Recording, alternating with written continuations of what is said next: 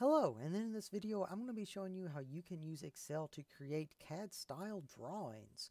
And I'm not saying that you can send commands through Excel into AutoCAD. What I'm saying is you can actually create AutoCAD drawings inside of Excel. And the image that I'm showing you right now, this is inside of CAD. However, this was made in Excel. Yes, it was made 100% in Excel. In fact, here's the document that we have made and exported into CAD.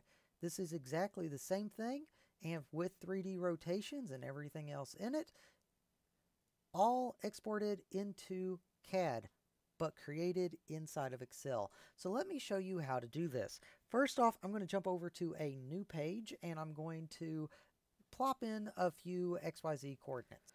Okay, so the program that we're going to be using is called Excel Draw. Excel Draw is an add-in for Microsoft Excel that basically converts Excel into an AutoCAD program. So you don't even need AutoCAD in order to create CAD style drawings. All you need is Excel and Excel Draw. So what I have right here, I have 3 squares that I have drawn up with X, Y coordinates. So -1, 1, and 1. And I have 3 of them drawn up. So what I'm going to do is I'm going to select the first 2 and I'm going to click the rectangle option. Whenever I click that, you can see that we are going to have a graph populated right here. And it is off on a skew because I was playing around with this before I cut back in, and I got the rotations off a little bit. So I'm going to go ahead and I'm going to fix those right back so we don't have any issues. There we go. Now we have a rectangle, well, 2 squares right there that are fixed. And let's move that back up. Okay, there we go. We got it all squared up, 2 rectangles. We're good. So what about the third one? Well, what I drew the third one for was so I could show you the rounded rectangles.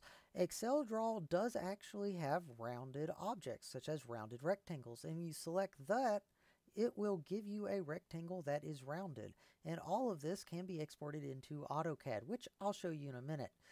But what about 3D images?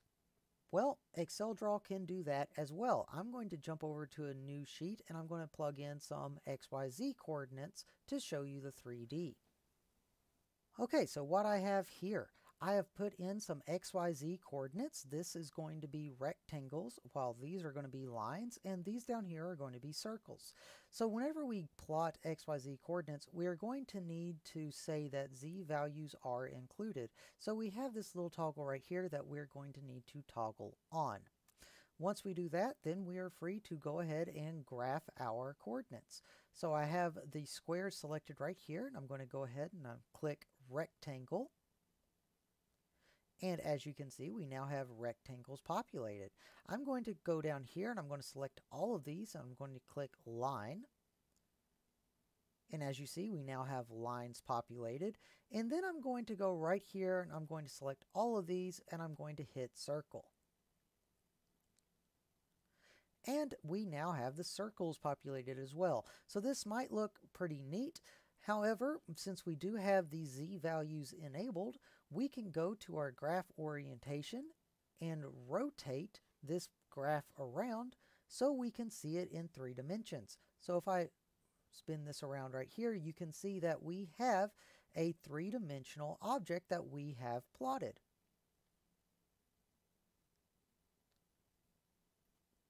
Now, as I mentioned before, Excel Draw does actually create CAD style drawings. So even though you can see this in Excel, it will export into a format that other CAD applications can read. For instance, if I click right up here at the CAD DXF, it will bring up a window that will ask me where I would like to save my new CAD drawing. So I'm going to select a new location. And let's give it a name of test.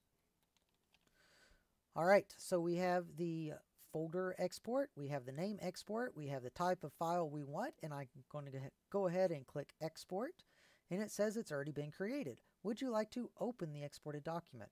Yes, I would. So as you can see, we now have our drawing that we created. It has been created in Excel and it's been exported into CAD.